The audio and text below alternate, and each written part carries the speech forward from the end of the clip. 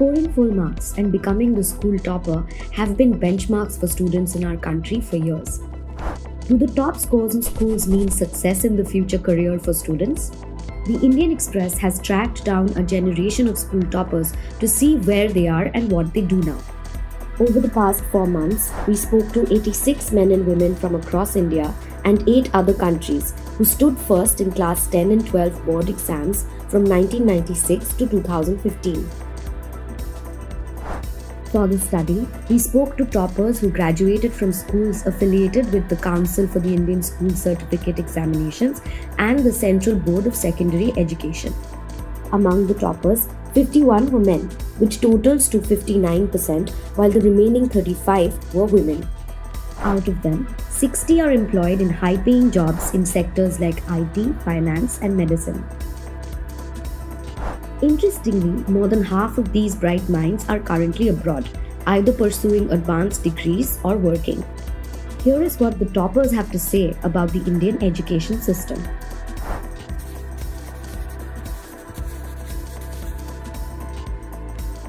The best part I felt about education in the US was we were always encouraged to think outside the box. We were always encouraged to challenge your teacher, which often is kind of discouraged, I would say, in a traditional Indian setting. This way of challenging, this way of kind of constructive criticism of somebody you would typically think is your senior, is your elder, and knows much better. That really felt like transformational to me.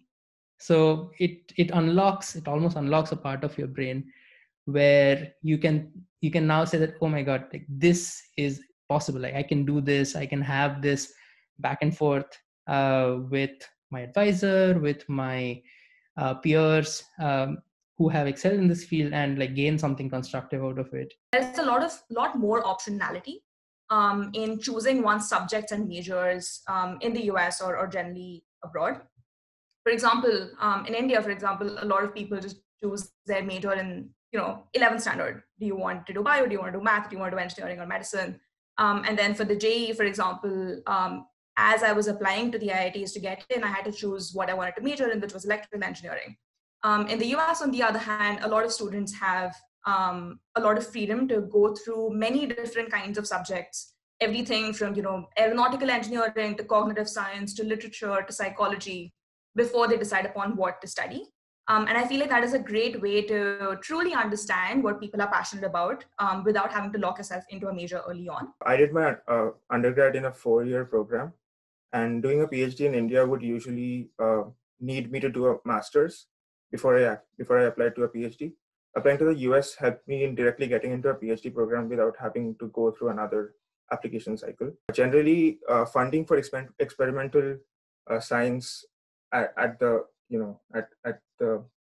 cutting edge is much lower in India compared to the US. So whenever the experiments are not well funded, that means physics just generally suffers. Even theorists will suffer. That students here actually, as part of the course curriculum, they got to work on some real-world large systems. For example, in the software engineering course here, students were working on real-world open source systems that is used by many companies here. And as part of that, they got to learn about how real-world software works, how multiple engineers work together on building a big system. A major chunk of the toppers pursued engineering at the undergraduate level. And out of 38 engineering graduates who are employed, 34% work in unrelated sectors.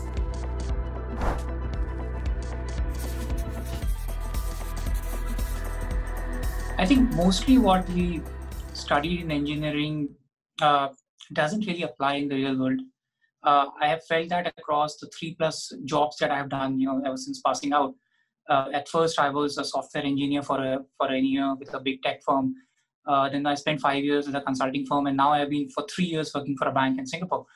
And what I felt is there is a big difference in what is taught in the classrooms in engineering colleges in India versus what the industry really expects. Unfortunately, there is no direct role of whatever I've studied in engineering that I can apply in my current role. Nevertheless, there are skills there are skill sets which I have gained while preparing for engineering as well as during the engineering course, like problem solving, analytical skills, which I put to use in my current role. Most of the Indians, they do engineering and then they figure out what they want to do in life. I would say most of the people around me, including my close relatives, friends, seniors, everybody who had done academically very well in Standard 10 had chosen this engineering as a stream.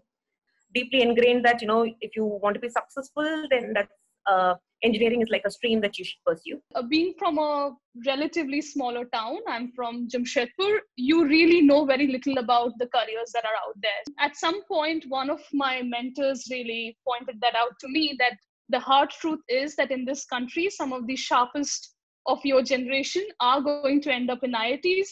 You might as well go there, and any business that you do, it requires you to have like really good team. And IITs have that kind of ecosystem where you can explore ideas, where you have people like you who are interested in similar things. You can build something together. So I think for me, it was not about studying engineering, which made me go into an IIT. It was more about the people that I was going to meet there, which became the primary motivation. So in my second year of college, I figured that there is something called design, and design is not just about making things pretty, right? Design is about actually thinking through an experience and making products that people love. And I just felt like that was so much more aligned with my idea of what I wanted to do in life. I wanted to build products since like I was 15. So I think in the hindsight, if I had that kind of exposure towards this field, I would have definitely pursued it. And I'm still doing what is more aligned to design. So I would have learned it in a better ecosystem, but yeah, it is what it is.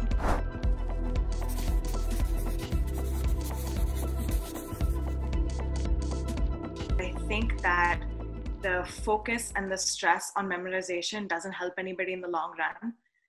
If you go out in the so-called real world, nobody asks you to memorize baseless facts or just like random stuff in history and geography. Like, you can Google that stuff. Why would you memorize all of it?